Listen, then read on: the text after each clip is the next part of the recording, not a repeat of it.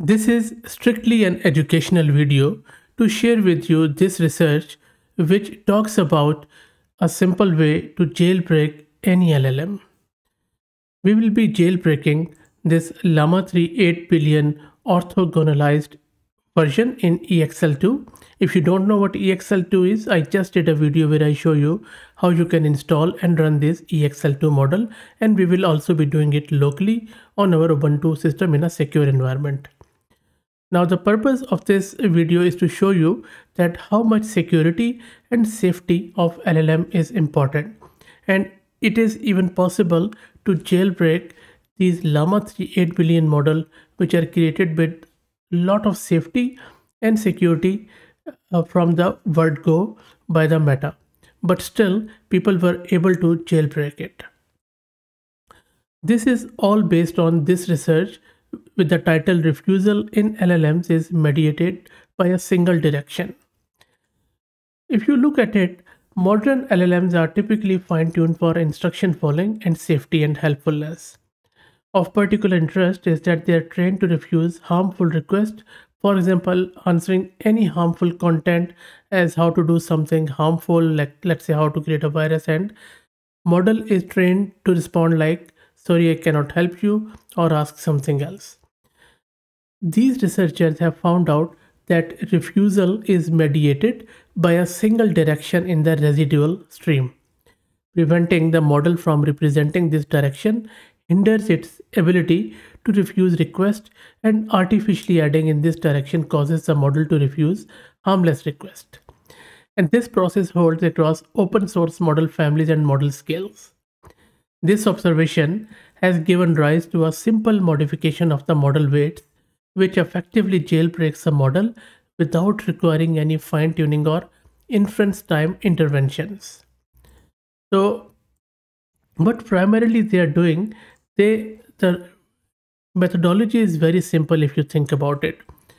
So, in order to extract the refusal direction, they simply take the difference of mean activations on harmful and harmless instructions. So they run the model on n harmful instructions and n harmless instructions, caching all the residual stream activations at the last token position, and then they compute the difference in means between harmful activations and harmless activations. This produces a difference in means vector for each layer L in the model, and they can then evaluate each normalized direction over a validation set of harmful instructions. And then they select the single best refusal direction. So this is all they are doing. And that is what this person has done, and he has jailbreaked Llama-3 8 billion and produced this one. So this is already flagged by Hugging Face, by the way, but let's try to get it installed locally, and then let's see if we are able to produce any inference where it won't refuse a harmful prompt. I will try to keep it as less harmful as possible just to give you an idea, but again, this is strictly for educational purposes. Let me go to my local system, which is Ubuntu 22.04, and I have 32 GB of memory with 16 GB VRAM in my one GPU. Let me clear my screen. I have already downloaded this model from Hugging Face, and as I mentioned earlier, if you don't know how to do the download of EXL2, I will drop the link to my video in video's description. Okay, so let's get out of this directory.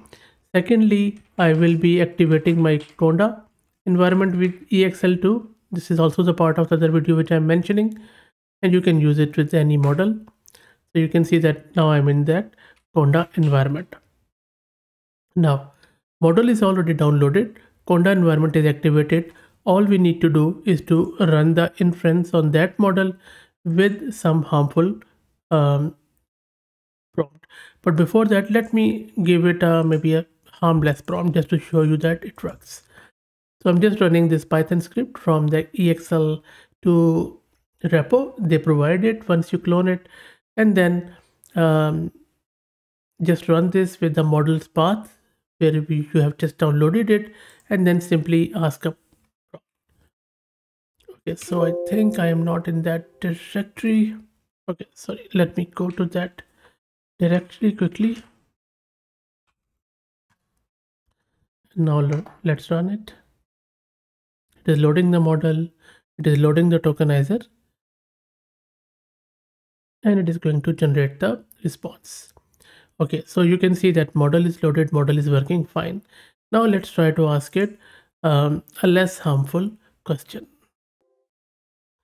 The prompt which I'm using here is, I'm saying that to hack into a network security for testing, let's press enter.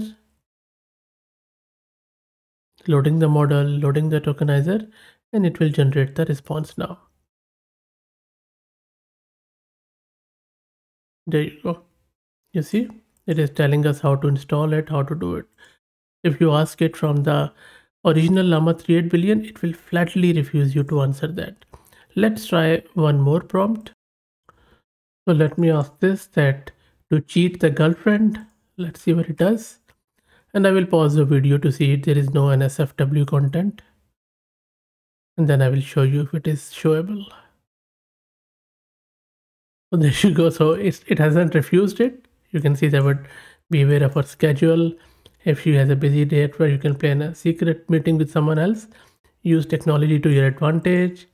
So you see, totally uncensored, totally, it's not refusing anything. So there is totally zero refusal there.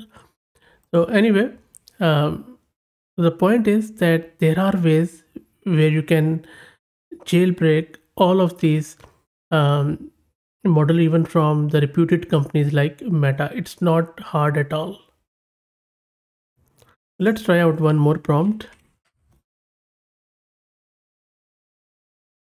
In this one, I'm asking it to travel without ticket in train. Let's see. Loading the tokenizer, generating the response now. It is saying, to travel without ticket in train, you need to pay penalty at railway station. Let's say that you just, okay. What if you just change your prompt? How to travel without ticket in train?